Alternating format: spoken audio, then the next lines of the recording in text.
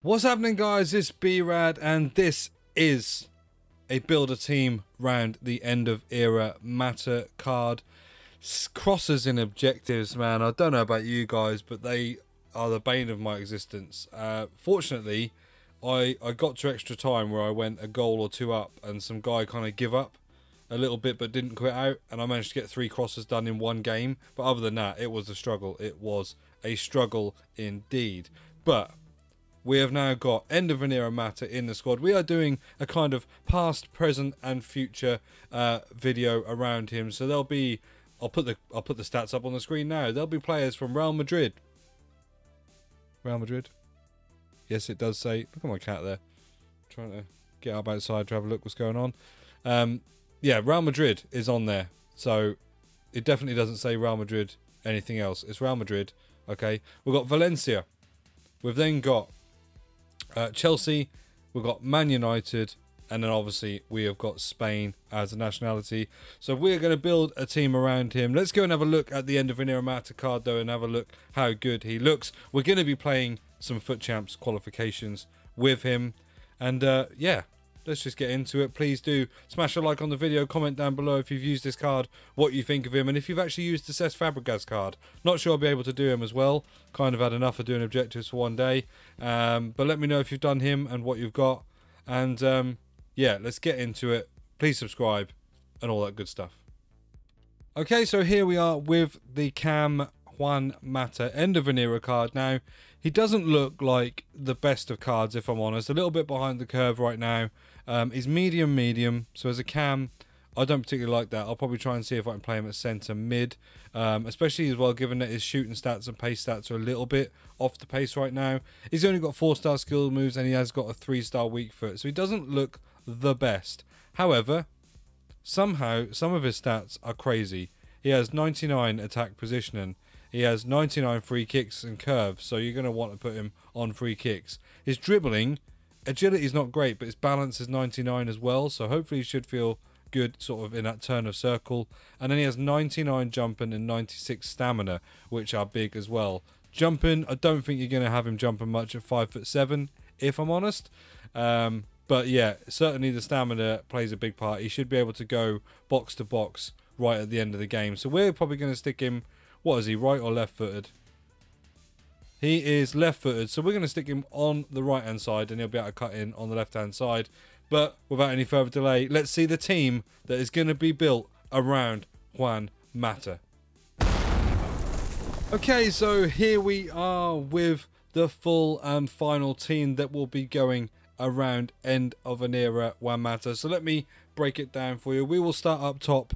We have Fernando Torres, who was part of the squad for the Euros 2012 Spanish team when Mata was part of that team as well, and they won the Euros. We've also got Ronaldo and Bruno Fernandes. Obviously they play together now at Man United, so obviously we couldn't do that. Yes, I do have a lone striker Ronaldo, but one, it's because I've got him in the club, and two, I need the balance to spend on the rest of the players. Now you'll look at Torres and now you'll look at Xavi and you'll say, why have you got prime icons in June? It is again because I need the coins to spend on the rest of the team. So we've got prime icon, not moments, prime icon Xavi in the centre mid, again part of that Euro Spain 2012 team. And then we've got, like I said, it is a past, present and future. We've got a future stars Brian Gill from Valencia, where obviously Matt has spent some of his career there at left centre mid as well. We then go back to Jordi Alba, Puyol and Casillas, who are also again in that Euro 2012 Spain squad. We have got Mata, who was technically at Real Madrid. We have then got Varane, who was technically at Real Madrid, along with Mata. He was at Real Madrid, ignore what I've crossed out. And also we've then got Azpilicueta, who's at Chelsea, obviously a former club for Juan Mata, and obviously Torres played at Chelsea during his career as well.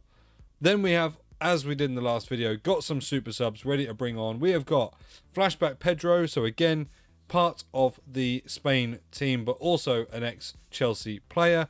We've then got a current Chelsea player in Timo Werner. These guys obviously didn't get to play with each other, but it is one of Mata's former clubs. And now his Road to the Knockouts card is actually only 180,000 coins. So really affordable. I'd like to try it out. We'll probably bring him on for Ronaldo or Torres at some point during the game. And then we've got flashback Benzema, because obviously Benzema now plays at Real Madrid. But back in the day when Juan Mata played at Real Madrid means back in the day. Flashback. Let's flash back to it. Flashback Benzema, and he is there as a super sub as well. So what we're going to do is we're going to get into a Foot Champs qualification game. Now, last time we had an epic battle, and I only did the one game. If things go a little bit quicker this time around, there may be one or two. We'll then do a bit of a review on Eoae Mata, see what he is like, and give you a rundown of whether he's worth doing. Without any further delay, let's just get into the games. Right, so we are actually back the following day now. So basically, I can't really record in one sitting necessarily all the time at the moment. So we're back the following day, and I have made a slight change. One, because my coins couldn't afford it, and two, because Torres is really a little bit behind the curve now, and plus I've got another striker on the bench to bring on as a sub anyway. So what I've done is I've just put RTTK Werner straight in at striker, and after speaking to LCB last night on the FSB podcast, the 3 for Tiers podcast, go and check it out, links in the description, he quite rightly mentioned that Juan Mata has only 50 defending. So, to play him at centre mid isn't really the right thing to do. Really, he needs to play up top. So what I'm going to do is increase his pace and shooting, and he will be playing at cam, and then Bruno Fernandes is going to be playing at centre mid. So let's not delay it anymore. Let's get into a game of Foot Champions qualifications and see how the team plays. Okay, not a bad team. I mean, he's got some team of the seasons in there, but Zola's probably even a little bit behind the pace now, I would say, in games. But hey, let's not judge yet. He could be a good player. We could be in trouble. If this isn't the epic game that the last one was, then we may play more than one. We'll see.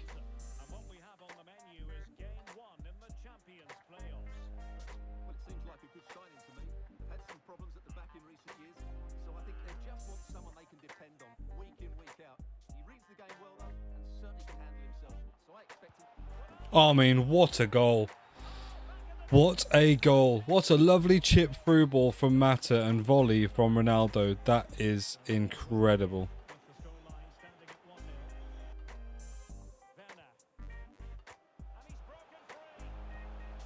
Oh, Mata. That is terrible. That is terrible. I think he is left-footed, to be fair, but that was absolutely awful. Point-blank range. I set him up enough there to be able to get a goal. He's let me down.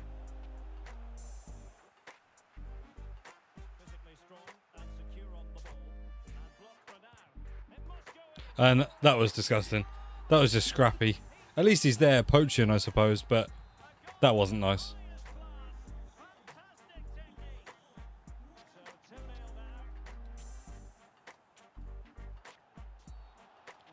I had to do it. I had to do it. I had no choice. We take the red card. It's fine.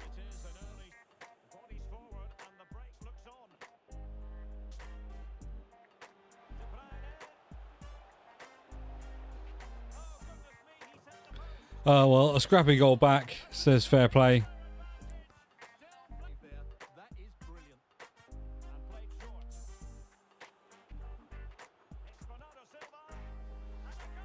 Fair play, good corner routine. But the thing that led up to that was an absolutely god-awful pass. I just tried to play it into the middle of the park. And, oh, talk about god-awful passes. Yeah, tried to play it in the middle of the park, and for some reason it felt like it was trying to pass it to my left back who isn't there, or right back, sorry, who isn't there, as we know, because I got him sent off. And again, it's picking out the wrong players. EA, your game is terrible. Please pick the right players when you're trying to pass. Right, so far we're at half time. Honour's fairly even in my opinion. I feel like maybe I'm a little bit more on top. Obviously it says he's had more shots, but he hasn't had as much in terms of the expected goals as I have. But yeah, it's just frustrating that passing is bad again. What it did remind me of is why I got rid of or why I didn't like Werner and why I got rid of Ronaldo out of my team, is because neither of them can pass a ball as strikers, and I do like my strikers to be able to pass a ball. That's why I've got a flashback Neymar up front in my actual team. But so far, Mata's getting in some good positions. He's not too bad at all. Unfortunately, Bruno Fernandes, Xavi and Bryan Hill behind him are not so good. And obviously we have lost Asby, which was just a necessity. But let's see how the second half goes, see if we can get the win.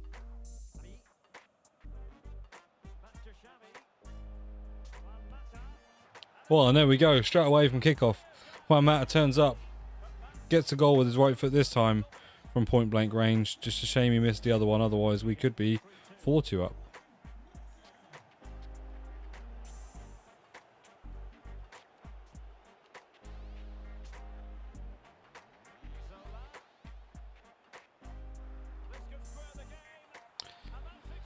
And straight away, kick-off goal. Every single time I intercepted or tackled him there, the ball just went straight back to him. Nothing you can do about it. They do exist. I don't care what anybody says. You know when you put tackles in and you're not getting the ball back that there's pretty much a goal coming.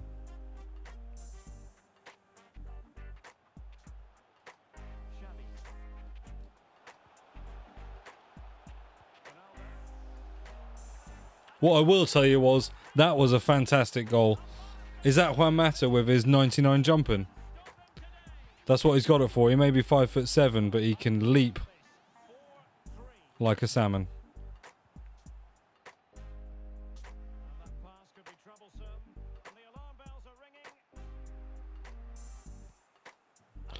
Well, we have a corner and we concede a goal from it because some reason my defenders are absolutely so far forward on the corner. No idea why. I guess maybe Aspi would have been the one that had been back there and they've just not compensated for that maybe. But yeah, who knows. Exposed is what they would say. It's a lovely goal. I tried to cut off every single pass and lane there, but it didn't happen. Every time it just kind of went through me or they just weren't in the right place quite. So good goal. The Insigne, the end of era Insigne is causing me serious problems. That looks like a card that anybody with a Serie A team should do, and you should definitely not use Bruno Fernandes who can't pass a ball 6 yards.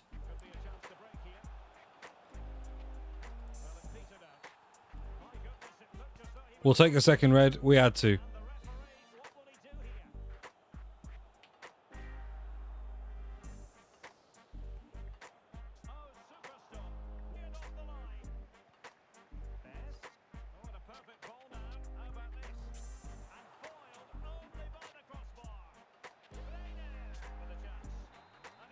Well, he was all over us there for like a long time. We've got 2 defenders, which is my fault from sliding in, but hey, I would have stopped 2 certain goals anyway, so it is what it is. We have taken a massive L there. I've kind of brought him out because I don't care anymore. Yeah, I don't like the team. Simply, it's nothing to do with Juan Mata. Juan Mata has actually been really good. I just really don't like the team that I built around him. Werner is well off the pace and he still cannot pass a ball. He was getting out-muscled by both of his centre-backs. And as Cristiano Ronaldo's goal card obviously is off the pace as well. It's just because I had him in the club. But you can see Juan Mata with a rating of 10 with 3 goals and 1 assist from 1 game. And that's a game that I had 9 players by the end and got absolutely torn apart by his Insigne. That end of era card looks good. And if I can afford to do that SBC, it may well be another one of these that I'll do on him. I'm not going to continue to play anymore because that game has me a little bit triggered. Plus, I'll have to get rid of the red cards on Aspi and on, don't know who it was, Varane maybe. So yeah, there's no point in me going through and doing that. Didn't bring on my super subs, but I didn't feel like it mattered. I feel like flashback Benzema's probably behind the pace now. So to have Werner in, who is better than him, also be off the pace, it weren't going to be enough. And who was my other super sub? It was Pedro, yeah, and Pedro is definitely off the pace. He might have been a good replacement for Bryan Hill, who as a card is just really, really poor, very underwhelming. But, you know, he was a future star promo. again, it's quite some time ago, so he is going to be off the pace. So there's some players there that if you're going to build a team around Mata, I probably wouldn't use, or I'd certainly look to use the best versions you can of their cards around them, apart from Team of Werner, because that is the best one. Maybe if you got yourself a Team of the Season or Team of the Year Ronaldo, or you've got some decent icons, he would fit in quite nicely. But even though he had a 10 rating, even though he was very good, he is still probably behind the pace of most cams in the game. And as you saw, he did miss one at point blank range with his weak foot. 4-star, 3 stars, just not enough in today's market. But that has been a build my team around Juan Mata. I hope you guys have enjoyed it. Please smash a thumbs up if you have. Comment down below if you've used the card, what you think, and if you've used the Fabregas Insigne. We've now got Mark Noble as well. Let me know if you've used those cards, how you've gotten on with those. Please subscribe to the channel. It is a massive help. We are getting close. We want to get to 150 subs. So please consider doing that. And as always, I've been B-RAD. Thank you for tuning in.